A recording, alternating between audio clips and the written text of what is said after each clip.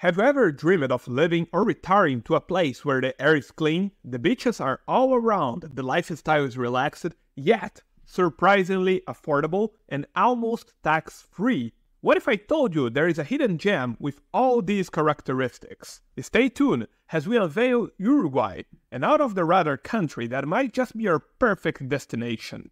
And in the middle of this episode, we'll review a compelling reason to sway your decision to make the move.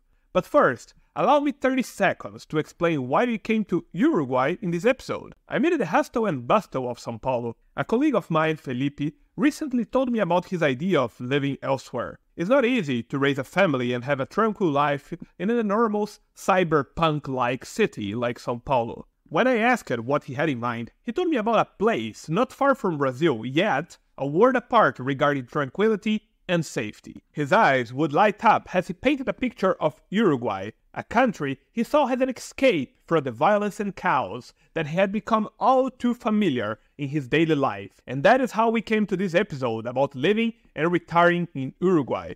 You'll have complete research and first-hand witness of the pros, cons, and cost of living, plus some highly unexpected facts. But let's start with the positive part. The first is the quality of life. Uruguay's quality of life is reflected in its Human Development Index, a measure that assesses three dimensions: health, education, and income. According to the latest data from the UN, Uruguay ranks highly on the HDI, 0.809 points, leaving it in 58th place among 191 nations and above many countries in Latin America. Are we saying that Uruguay is a developed country? Not really, but it's not far either, at least when you compare it to the neighbors. The second pro is the affordable private healthcare. The country is home to high-quality private medical institutions that offer services at a fraction of the cost compared to US hospitals. For instance, the British Hospital in Montevideo is a renowned institution known for its top-notch medical service and English-speaking staff. A private health plan with full coverage at Assistência Medical costs 3,515 pesos, or less than $90 per month. In the US, a single doctor visit may cost 3 or 4 times that. The difference is mind-blowing. The affordable healthcare options in Uruguay contribute to a lower cost of living, making the country a desirable retirement destination, for example. The third pro is the stable political and economic environment. While countries like Argentina, Brazil, Peru, and Bolivia are famous for their consecutive leadership changes, impeachments, and even the eventual civil conflicts, Uruguay stands apart in terms of stability.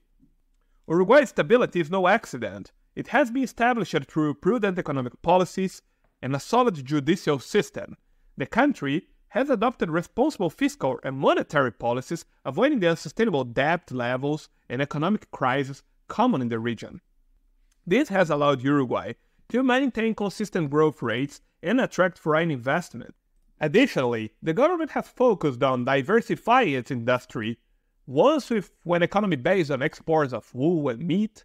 Today, Uruguay is responsible for almost 10% of the international tourism in South America. Many would also mention the climate as a pro. Summers in Uruguay from December to March are warm, with temperatures averaging around 28 degrees Celsius, 82 Fahrenheit, perfect for enjoying the country's beaches and outdoor activities. Winters are mild, with temperatures rarely dropping below 10 degrees Celsius. The last positive aspect may be up for discussion, because it depends to what you are comparing it to. We are talking about the low crime rates. Uruguay's homicide rate is one of the lowest in South America. Here is how it compares to other countries in the region. Uruguay, 8.2 homicides per 100,000 inhabitants per year. This is a number similar to the US, more or less. Brazil, 27.8 homicides per 100,000 inhabitants per year. Colombia, 24.9 homicides per 100,000 inhabitants. Venezuela, 56.8 homicides per 100,000 inhabitants. Of course, if you compare Uruguay to Europe, it will not look that safe, but it's far safer than most Latin American countries. But what about the negative aspects? First, and this may look obvious, but Uruguay is quite far from American Europe. One of the challenges of retiring Uruguay is its geographical distance from North America and Europe. From London, it takes at least 16 hours to travel to Uruguay, often with at least one stopover. It's a long and often inconvenient trip. This leads us to our next point: difficulties in visiting family and friends back home. Being far from North America or Europe can make it hard for expats to stay close to their family and friends. Traveling long distance can be tough, especially if you have to visit often, and I tell you that from my own experience. Long flights can tire you out, especially if you're older. You might spend hours waiting for your next flight, deal with delays, or get stuck in airports, and these trips can take a lot of time and money. Another negative aspect of Uruguay is the bureaucracy. Like many Latin American countries, Uruguay has its shares of red tape, which can be frustrating for those accustomed to more efficient systems. Whether it's dealing with property, transactions, utilities, or the healthcare system, expats may find that processes can be slow and require a significant amount of paperwork. And lastly, and for some, this can be a positive thing, but for others, a negative one, is the mañana culture. Uruguay, like many other Latin American countries, operates on what is colloquially known as mañana culture. The term mañana, meaning tomorrow in Spanish, is often used to describe a more relaxed attitude towards time and deadlines. This can be a significant shift for those coming from cultures where punctuality and strict adherence to schedules are the norms. It's not uncommon for appointments to run late or for tasks to take longer than initially anticipated. While this laid-back approach can be part of Uruguay's charm, it can also be a source of frustration for those unaccustomed to it. Now let's review the cost of living in Uruguay. However, before we begin, I would like to ask a small favor. If you enjoyed this episode, please hit the like and subscribe buttons.